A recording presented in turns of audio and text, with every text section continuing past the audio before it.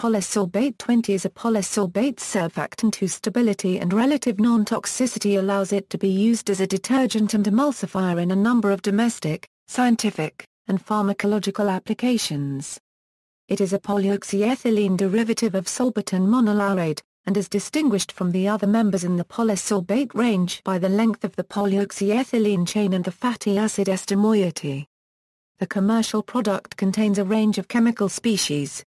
Food applications, Polysorbate 20 is used as a wetting agent in flavored mouth drops such as ice drops, helping to provide the spreading feeling of other ingredients like ester alcohol and mint flavor.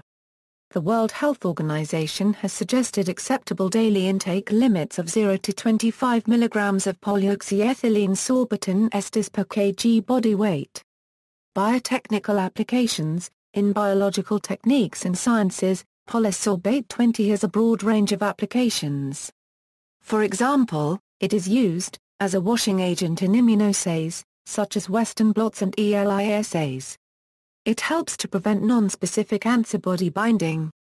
In this major application, it is dissolved in tris-buffered saline or phosphate-buffered saline at dilutions of 0.05% to 0.5% VV.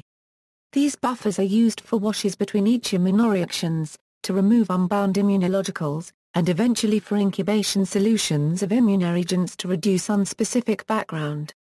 To saturate binding sites on surfaces, to stabilize proteins. Purified protein derivative solution used in skin testing for tuberculosis exposure, as a solubilizing agent of membrane proteins, for lysing mammalian cells, at a concentration of 0.05% to 0.5% VV, generally combined with other detergents, salts and additives.